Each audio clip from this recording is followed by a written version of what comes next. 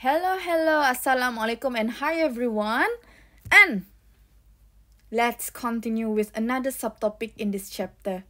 Okay, in order for you to continue this video, please watch the first video first. Okay, the first video is 6.1 overview of photosynthesis. If you haven't watched that one, please watch that one first in order for you to make sense of this video. Okay, so overview of photosynthesis. Please watch this one first if you haven't. Or else you will feel like, what am I talking about? Okay, so 6.2 is about spectrum of photosynthetic pigments. Spectrum. That means we have a range here. So range from the left, okay, another extreme to another extreme. So this is what we call a spectrum. We will look at it, okay, later. What am I talking about when I'm talking about photosynthetic pigment?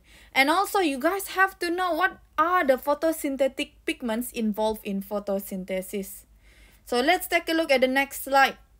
Photosynthetic pigment. I told you before, which part capture the light? Is it chloroplast? No, please say chlorophyll. Because chlorophyll is the pigment. Okay, the pigment. So the role of the photosynthetic pigment is to absorb light energy. And then we have two types of pigments actually.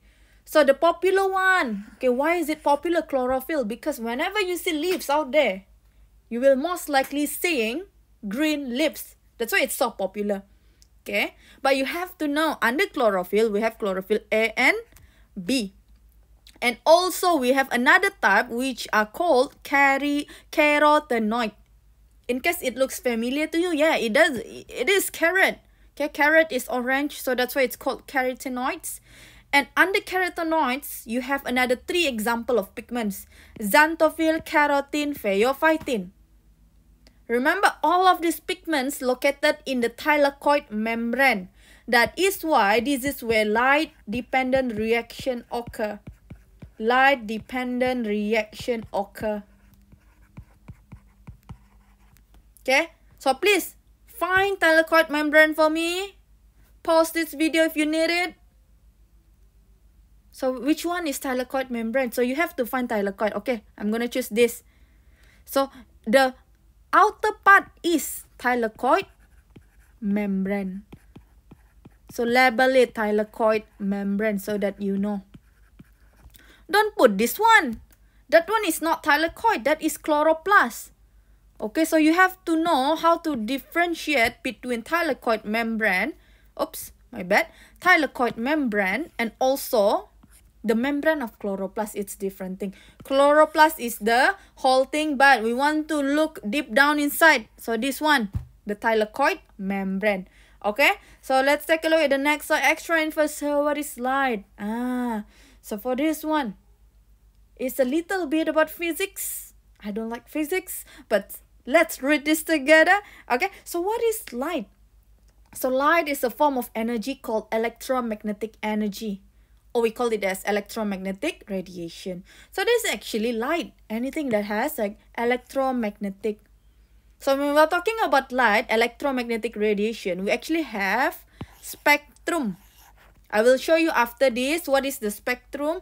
But one of the spectrum that we can see is by human eyes is visible light.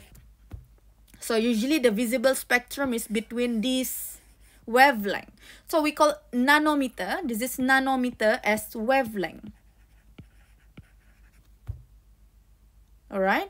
So light consists discrete particles known as photon. So photon is the energetic particle that you will learn more in this chapter. So energetic particle. Okay, when we excite it, it's photon. Why photon? Photo. So photon, light energy. And you have to remember, the shorter the wavelength, the greater the energy of each photon. So the shorter the wavelength, okay, the greater the energy of each photon. So we'll look at it at the next slide.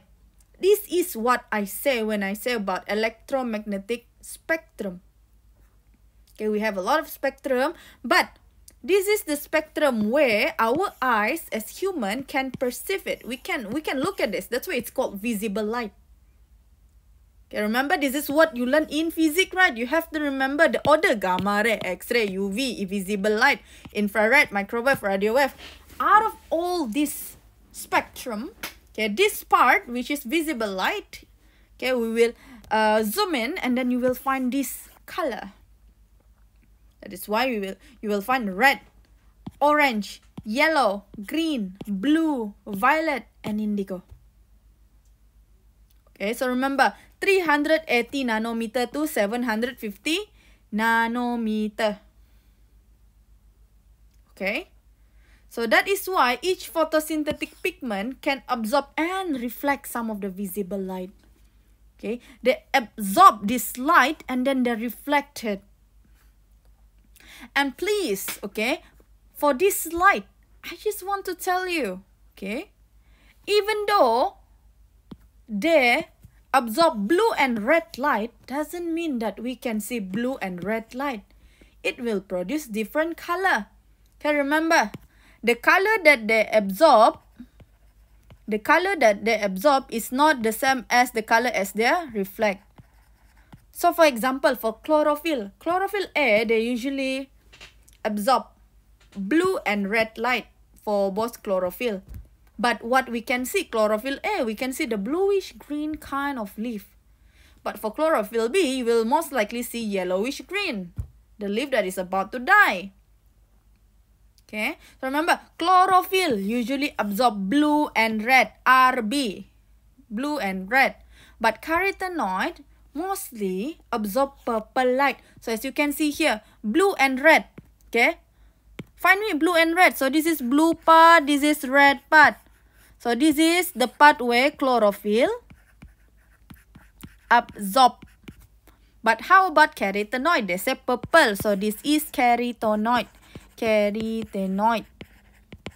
Okay, wait a minute. My bad. The spelling is wrong. So just remember carrot, and then carotenoid. Okay, so carotenoid mostly absorb purple light. But what do they reflect? They reflect yellow, orange, gray pigment. Okay, so for xanthophyll, yellow pigment. Carotene, like carrot, orange pigment. Phaeophytene, gray pigment. That is why when you do the experiment later on in lab for this photosynthesis experiment, okay, you will be using chromatography paper. You won't be able to see phaeophytene that much because it's gray. Okay, so please remember, this pigment absorb light at specific wavelength for absorption spectrum. Because why? Look at this. The color has specific wavelength. So this is what we call as wavelength. Okay, 380 nanometer to 750 nanometer. So for example, for red, it's 650 to 750 nanometer. Outside of this range, it will go to orange. Okay, is that clear about the spectrum? You have to remember the pigment absorb at a very specific wavelength. Outside of the range, they won't accept it.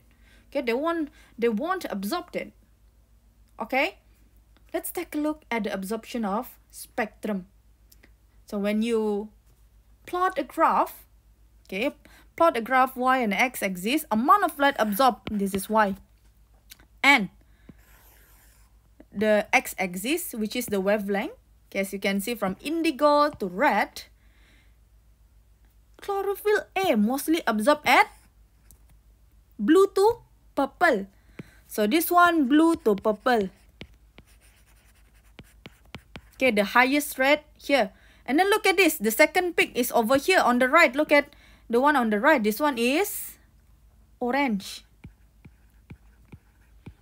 So chlorophyll A mostly absorb around purple, blue, and orange spectrum. How about chlorophyll B? Mostly at blue.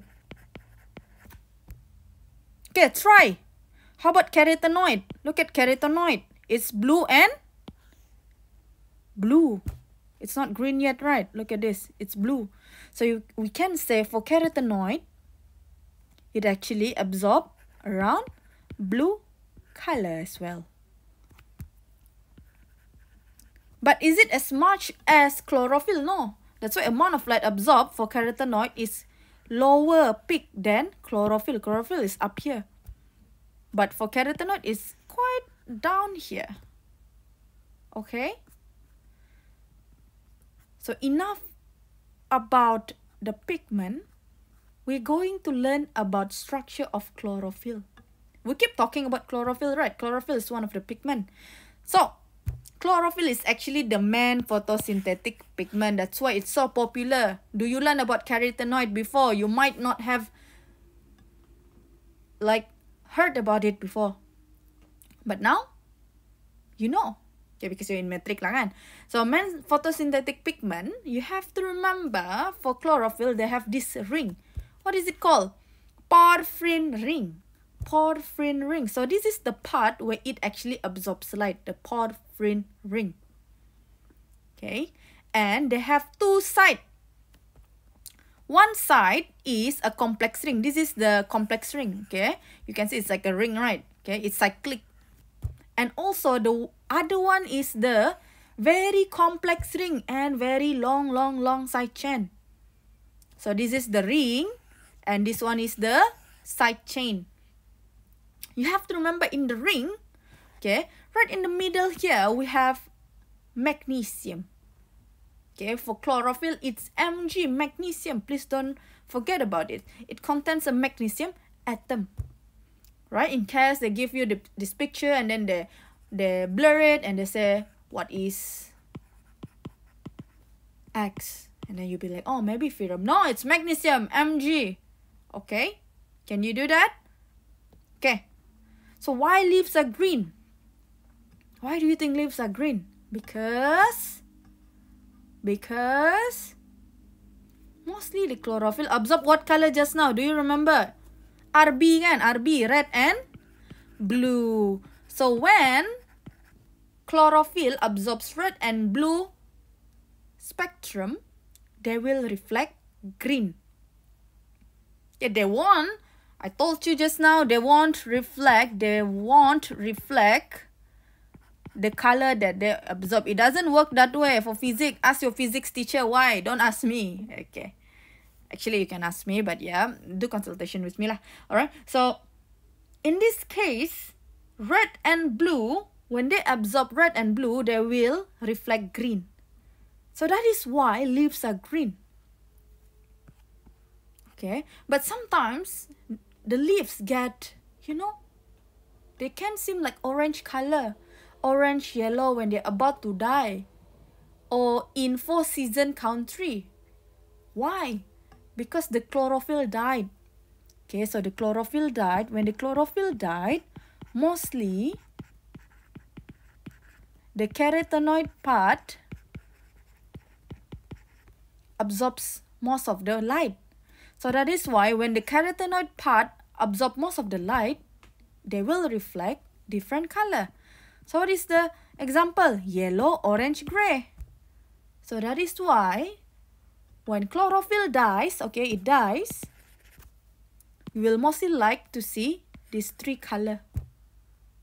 Okay, is that clear? So let's take a look on this. This is what you're going to do in your lab later on. Chromatography technique. So this is the technique to separate photosynthetic pigments by using chromatography paper. You cannot use any other paper. There's a special paper called chromatography paper to separate the photosynthetic pigment. And you will see later on, okay, this is chlorophyll B, this is chlorophyll A, and then you will see xanthophyll, carotene. Can you see phaeophytin? No, this will be phaeophytin, but you cannot see it because it's gray. Right? Hopefully, once you have done that experiment, you will understand more on this. Okay? And that's all for this video. Hopefully, you guys understood on, okay, what we have covered so far. Let's try to remember it again. You guys have learned about absorption of spectrum. Okay, about chlorophyll A, chlorophyll B, carotenoid. Also, you know what is the photosynthetic pigments from this video. Hopefully, you know we have phaeophytin, we have chlorophyll A, we have chlorophyll B. What else do we have? We have carotene and also xanthophyll and phaeophytin. Okay? As always, if you have any question, do let me know. And that's all for today's video. Okay, please watch this before you enter my class. Alright, okay, bye-bye. Take care. Assalamualaikum.